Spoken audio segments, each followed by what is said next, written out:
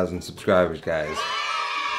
That's what I'm talking about. Thank you so much, because I appreciate you all so much. I'm gonna be giving away something special next episode, so make sure you stay tuned for that. But today we have a recipe to make. We're in the midst of doing all of these Mexican-inspired dishes. My kind of idea was to lead up to Cinco de Mayo, and I sort of just forgot about Easter, but for good reason. I'm off on Easter, I don't usually cook. That's my holiday to go out. So to carry on that Mexican flavor, we're making huevos rancheros. You need a Mexican breakfast, and this is my favorite. Crispy corn tortillas, some beans, fried egg, some delicious salsas. What more could you ask for? I'm gonna add chorizo to ours, which is not necessary, but I like a meat in my breakfast, and chorizo is one of my favorite Mexican meats. And then we're just gonna make a green sauce, which is a little different variation of the salsa verde that I made a few episodes ago. So I'm gonna model this after huevos rancheros dish I had in Miami a few years ago that I really loved. Sort of had a light creamy green salsa, some fried eggs, some cotija cheese. Don't remember if there was any meat. They'd use some cherry tomatoes instead of like a pico. I'm gonna throw my pickled red onions in there, and we're just gonna make it super, super delicious. So let's just get right into it. A few things I want to do quickly. For the salsa, I just need to roast some jalapenos, so I'm just gonna do that in the oven. I'm gonna throw a little bit of onion, some garlic, and just get those things roasting.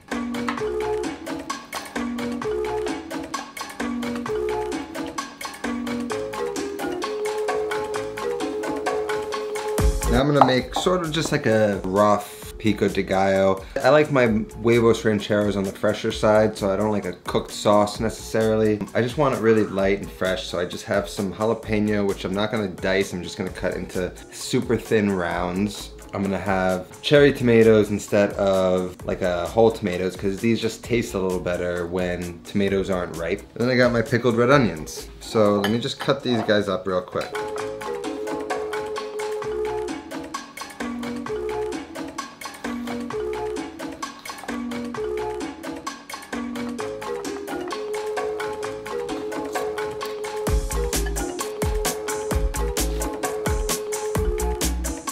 So we just add a little bit of the cilantro and then grate in some garlic, a little bit of lime zest, and then the lime juice.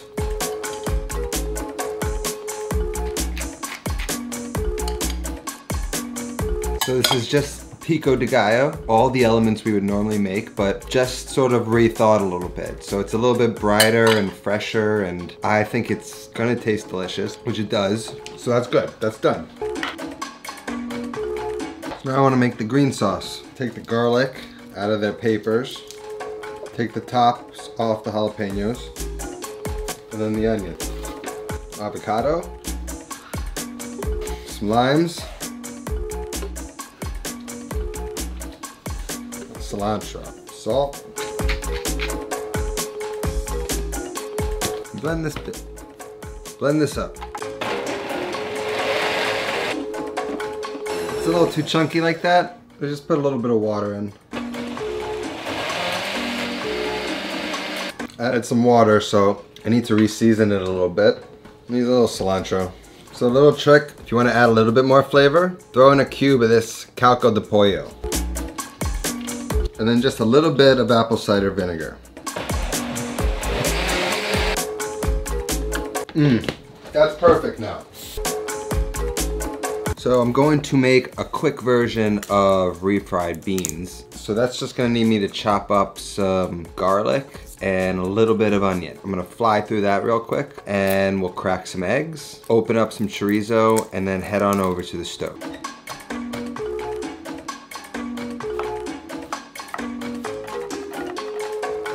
I only need about 1/4 cup. Pint of black beans here, just a can. I'm gonna throw my onions in here. Also gonna throw my garlic in there. I'm just gonna cook the onions, the garlic, the beans. Oh God. I'm gonna cook it all in a little bit of butter in a pan, and once it gets cooked a little bit, I'm just gonna start mashing it. I'm just gonna start mashing it with a masher. I'm just gonna start mashing it into a masher until I get it to a nice consistency that I like. Adding a little bit of lime juice, a little bit of water if you need. Season it with a little pepper, and it's gonna be easy. I'll show you how to do that in a minute. I need some tortilla cheese. It's like Mexican Parmesan. You just break it up with your hands and it crumbles right up. That's done. Got my eggs. So this is chorizo. Pork sausage is just spiced with a lot of different spices that give it this nice red. And it's just one of the most delicious sausages in my opinion. Reminiscent of like a hot Italian sausage, but with obviously like a little bit of a Mexican feel to it. You just kind of score the wrapping and then just pull out all the meat. We got that done. And we got corn tortillas. So we're just gonna fry these in oil, cook off the sausage, make the beans, and fry the eggs. It's a few things on the stove, but we've got everything ready to go. All we gotta do is bang it out. It shouldn't take much time at all. So let's just get right into it.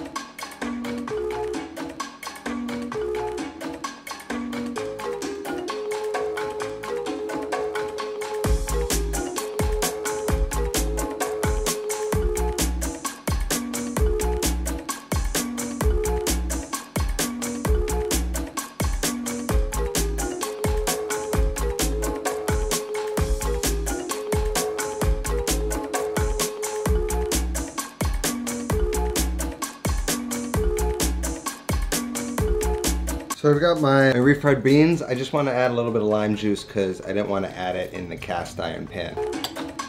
Delicious. Needs a little salt. It's creamy, it's crunchy, it has flavor. Perfect base for our ranchero.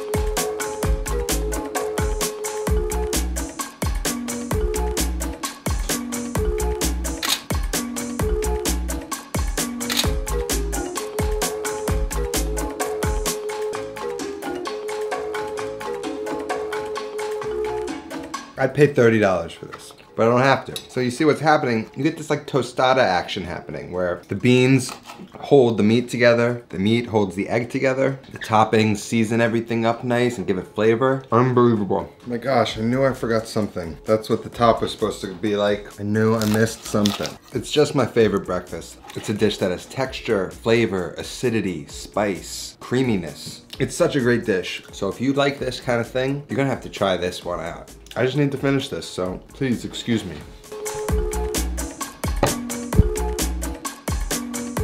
Thank you guys so much for watching. Thank you all for being here. 10,000 of you. That number sounds crazy to say. I'm super grateful. It's a humbling thing to realize, and it makes me just want to be better and better. Gives me more responsibility to improve what I do, learn more, and just kind of improve this journey for me and for all of you. Every day I go out and do this. So thank you all so much. As a token of my appreciation, I'm giving away a special package to one of you through a giveaway on Thursday, so you don't want to miss that. Tune in. That's all that I have today. I'll see you next time. Until then, take care of yourself and go feed yourself.